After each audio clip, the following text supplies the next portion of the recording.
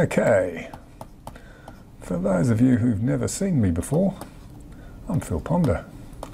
I teach at PEGS, and I think because I'm so slow and methodical, I've got behind some of the other classes.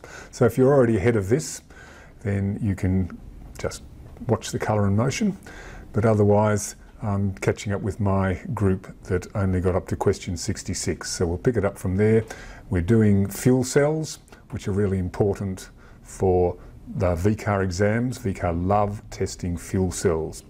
So we want to be as familiar as possible with what's going on, and the hydrogen-oxygen fuel cell in particular is the one that they really love.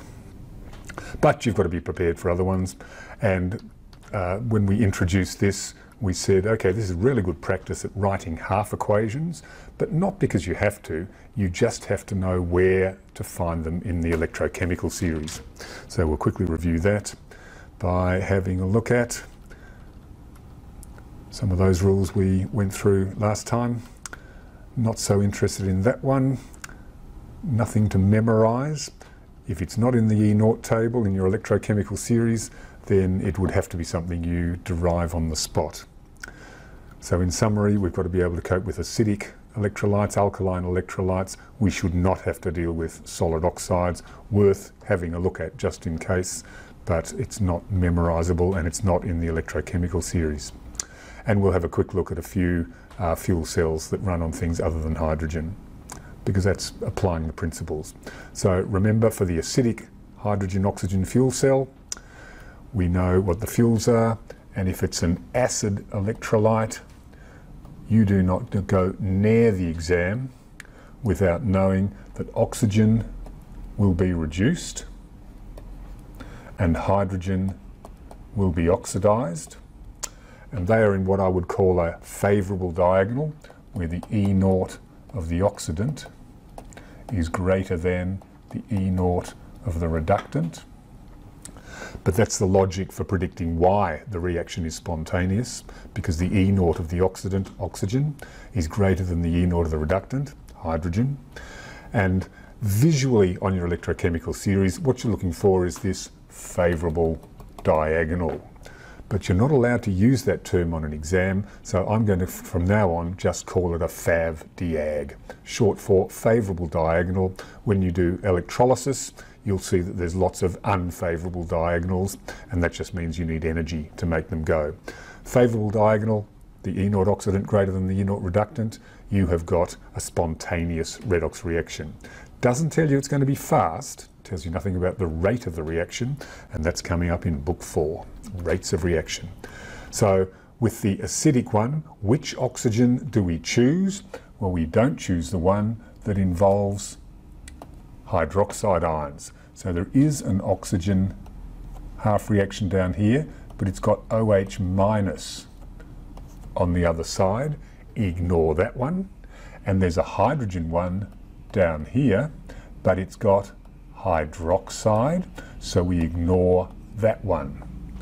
So the one we want in an acid electrolyte is the one that's got H+.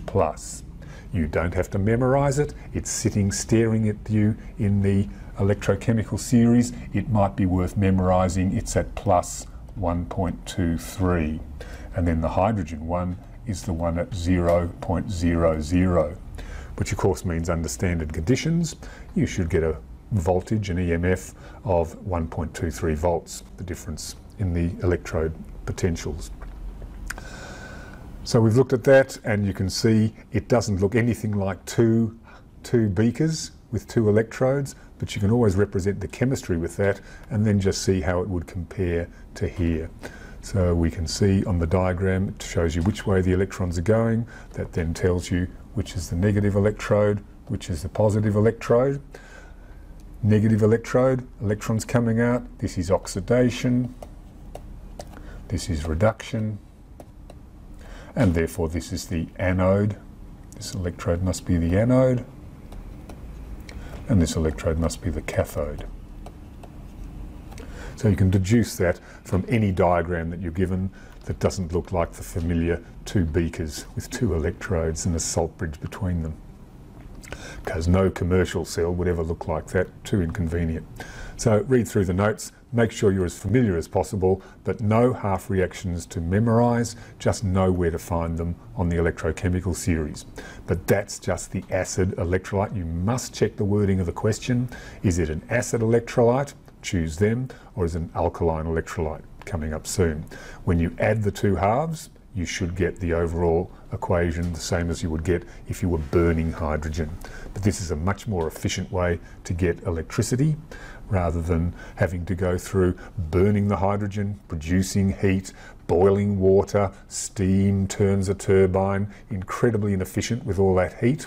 You always get waste heat, so it's never efficient if you're getting electricity by burning a fuel. Much more efficient, cut out the middleman of heat and try to get the chemical energy going directly to electrical energy in a fuel cell. That's the benefit of a fuel cell. All right, I'll skip through some of the easier questions, but just make sure we can look at a diagram like that, and without even looking at the question, you've got to be given some information. Either you're told what the reactants and products are, or you're told anode and cathode, or you're told negative, positive, or you're told direction of electron flow. From that you can deduce everything. In this particular example, you're told this is the anode, so that must be where oxidation's occurring, so this must be the fuel that gets oxidized, and then presumably the Y will be the oxygen coming in and being reduced. But I'm going to let you do those multiple choice questions, skip through them. I want to go straight to, because they're nice, relatively easy ones,